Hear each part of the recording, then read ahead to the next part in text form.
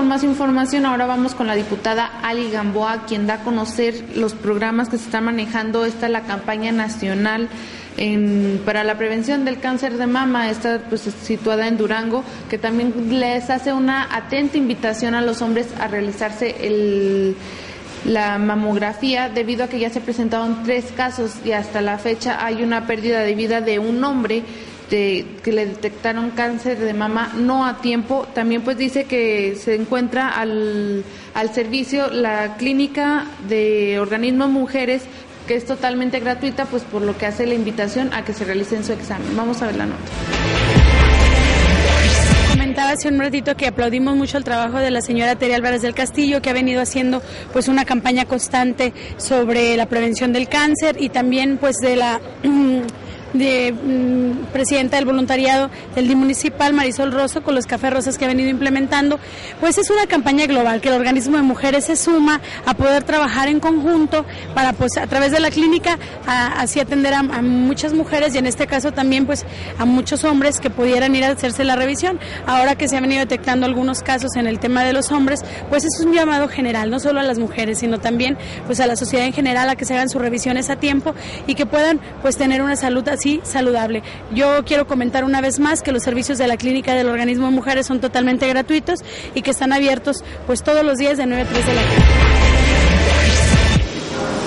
Seguimos con más información. Ahora vamos con el director de Obras Públicas Municipales, Emanuel del Palacio, quien da a conocer que el bulevar Armando del Castillo Franco tendrá una inversión de 83 millones de pesos, por lo cual pues dice que será anteriormente estaba situada del Bebeleche hasta la calle del Club 100 y ahora será desde el Bebeleche hasta la avenida La Salle, por lo cual pues dice que aumentó, que se les dio un poco más de recursos para poder realizar esto.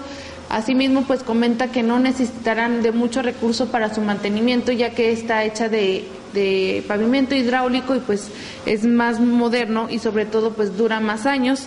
Asimismo, pues da a conocer los avances que se han tenido en lo que es el bacheo y la pavimentación en las avenidas y en las calles principales de la ciudad, por lo cual pues él nos comenta los avances. Vamos a ver la nota. Sí, mira, bueno, esta es una obra que se está realizando con esfuerzo de los 3 niveles de gobierno. Es una obra que trae la Secretaría de Comunicaciones y Transportes contratada, son 2 contratos, lleva un avance al día de hoy del 43% global, que va desde el Museo de Leche hasta Avenida La Salle. Originalmente se había hecho una propuesta original que llegaba hasta aquí, hasta lo que es la calle donde está el Club 100, la bajada de lo que es Lomas del Parque, pero luego con una gestión extraordinaria que hiciera el señor gobernador, se dio el siguiente tramo, que es del Club 100 hasta la Avenida La Salle. Trae una inversión global de 83 millones de pesos y bueno, pues ustedes corroborarán la buenísima calidad de obra que se está haciendo en este momento.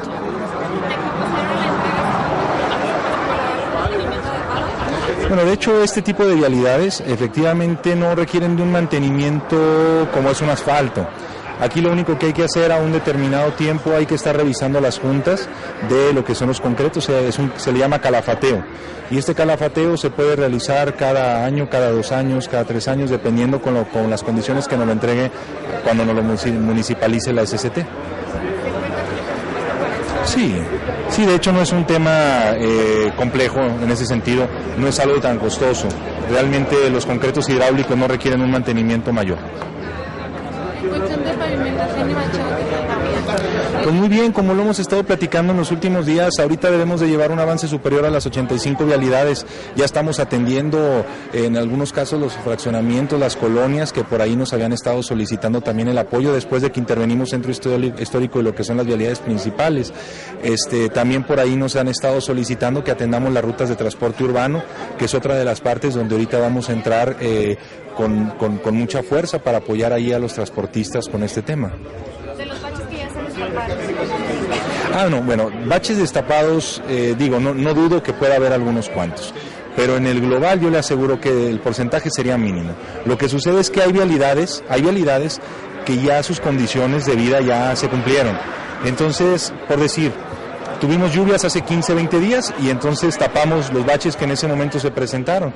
Y ¿qué fue? Este lunes llovió, el día de ayer, antier en la noche, y entonces estuvo lloviendo y obviamente pues eso nos puede ocasionar en determinado momento en algún lugar que se levante algún otro bache, más bien que se haga otro bache. No quiere decir que el que ya hicimos se levantó, quiere decir que en la misma vialidad se abrió probablemente otro bache, entonces lo atendemos inmediatamente. De hecho traemos dentro de las cuadrillas, traemos un equipo de supervisores que andan revisando en toda la ciudad, sobre todo en las vialidades principales, que esto cuando suceda pues nos avisen a tiempo para poderlo hacer. Seguimos con más información, ahora vamos con el presidente municipal de Durango, Esteban Villegas, quien da a conocer que la modernización del Boulevard Armando del Castillo Franco pues ya ven un avance del 43%, por lo cual pues dice que se unirá a los proyectos que se tienen para el 2014, donde pues se pretende implementar una nueva vialidad que nos lleve hasta la carretera Durango-Mazatlán, por lo cual pues dice que son unos programas que se darán a conocer en el mes de octubre, cuál será la inversión y si se puede recaudar este dinero. La verdad que es una gran modernización de esta avenida, son 82 millones de pesos los que se le van a invertir, vamos ya al 43% de toda, que el gobernador amplió este proyecto hasta la avenida La Salle, que es muy importante, va a 8 carriles, y que esto viene a dar no solamente modernidad sino conectividad, viene a dar movilidad urbana, que era lo que estábamos comentando y que son compromisos que estuvimos haciendo en las campañas. Estas obras representan seguridad, representan menos tiempo, representan menos contaminación también de nuestra ciudad y sobre todo una mejor calidad de vida para nuestras familias. Este tipo de obras son las que tenemos que emprender en Durango, obras que duren toda la vida. Estas obras durarán no menos de 30 años porque están hechas con una gran tecnología, todas de concreto hidráulico, y que es lo que nos va a ayudar a que en Durango vayamos avanzando en la modernidad real. Esta es una etapa bien interesante porque la idea es el próximo año poder conseguir el recurso para que de Avenida La Salle podamos conectar toda esta avenida hasta la carretera Mazatlán, que se conecte con el periférico y darle una gran movilidad en la parte hacia el área de la carretera Mazatlán. Pero hacia el área oriente, la idea es bajando también de los puentes gemelos, poder conectar con la avenida Jesús García, con otro puente que se va a desplegar, y que son obras de infraestructura que nos permiten, sí, entrar a la modernidad, darle a los duranguenses mayor movilidad, pero sobre todo que los inversionistas, ahora que se abre la carretera Durango-Mazatlán, que vengan a Durango, vean esta obra que hemos hecho para que puedan venirse más empleos a Durango, que la finalidad de todas estas obras es eso, poderla traducir en recurso, en dinero, en el bolsillo de los duranguenses, que se vengan empresas que generen empleos bien pagados a Durango. ¿De cuánto es la inversión que se necesita, señor, para el 2014? Bueno, estamos ahorita en el análisis de 2014, son obras muy grandes, esta nomás son de 82 millones de pesos, todas estas obras más o menos son similares, y el análisis que se haga, ahora que termine octubre, pues les estaremos dando la cifra exacta y correcta de lo que estaremos invirtiendo tanto el gobierno federal, estatal y municipal para el 2014, pero yo quiero decirles que nos va a ir muy bien. Nos va a ir muy bien en Durango el próximo año y vamos a cerrar muy fuerte estos 3 meses que nos restan. Vamos con la última nota del día, ahora con Apolonio Betancourt, quien nos da a conocer que se pretende realizar un mejor posicionamiento para la Universidad Judicial, por lo cual pues se han implementado convenios con la UNAM y con la Facultad de Derecho en favor a la especialidad en Derecho Judicial, por lo cual pues dice que la universidad no cuenta con la mejor tecnología a nivel nacional, pero sí cuenta con el mejor nivel académico, por lo cual pues se pretenden implementar más convenios para el mejoramiento de esta. ¿Qué les parece si vamos a hablar? Posicionado en materia de educación en la Unión Europea, y la relación con la Embajada de Finlandia y con el grupo de finlandeses nos ha ido muy bien, quedó bien establecida esta relación. Estamos en el proceso de un convenio. Ellos, para formalizar un convenio, requieren una serie de requisitos, como haber estado aquí en Durango, en lo que se fueron muy contentos porque nuestro encuentro fue exitoso. Así que la Universidad Judicial va posicionándose cada vez mejor. Ya tenemos un convenio con la UNAM, con la Facultad de Derecho, estamos en un proceso con el Instituto de Investigaciones Jurídicas de la UNAM y con el Consejo de la Judicatura Federal de España, así que estamos en un proceso de consolidación. en favor de una especialidad que es el derecho judicial. ¿Cuáles serán los beneficios, señor, al tener esta? Primero, que nuestros jueces actúen de una manera y un conocimiento pues de excelencia en materia jurisdiccional. Esa es nuestra especialidad. Esta es la primera universidad que se crea con esta función. Tiene todos los elementos de autorizaciones tanto del Congreso como de la Secretaría de Educación Pública Federal. Por lo tanto, aun cuando no somos la más equipada del país, porque hay otras escuelas mejor como la del Estado de México, la del Distrito Federal, sí somos la que tiene el mayor nivel académico y reconocimiento, la primera que tiene un reconocimiento oficial y que ya es una universidad judicial. Estamos en un proceso precisamente de consolidación y de extensión a otras universidades, a otras instituciones prestigiadas en el mundo. Oiga, doctor, por otro lado, la Suprema Corte de Justicia de la Nación por ahí determinó que si dos personas obviamente se casan por bienes separados y al momento de una ruptura, una de las partes de la pareja realizó actividades del hogar, tiene derecho al 50% de los bienes.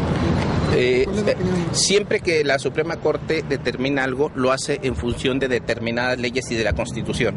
Lo que la Corte determina es lo que es constitucional. Entonces, en esa materia se ha experimentado o se ha llegado a determinar que las personas que se casan por bienes separados y una de ellas auxilia en el hogar es como si fuera un empleado, porque no tiene otra actividad. Entonces no es posible que uno de los cónyuges que realiza trabajo al final se separen y la persona que estuvo realizando trabajos en bien del hogar se vaya sin nada. Entonces es cuando le puede cobrar como si fueran honorarios. ¿Por qué? Porque ella realizó trabajos en la casa que le sirvieron a los dos y aun cuando están por bienes separados, ella hizo una contribución precisamente a ese patrimonio y entonces debe de tocarle una parte del patrimonio que aparentemente hizo uno solo, porque en realidad ella aportó su trabajo. Ese es el sentido, ese es el fondo jurídico por el cual debe de dársele una compensación, un estímulo, un pago del tiempo que trabajó sin haber recibido un sueldo por estar separados, por estar en separación de bienes unidos conyugalmente. Esta fue toda la información por el día de hoy. Mi nombre es Joana González. Antes de despedirme, recordarles dónde pueden estar checando la información. Página oficial www.ahoratelevisión.com, por Facebook Ahora Televisión y Ahora TV y por Twitter @Ahora TV. Nos vemos en la próxima emisión de Ciudad 2.0.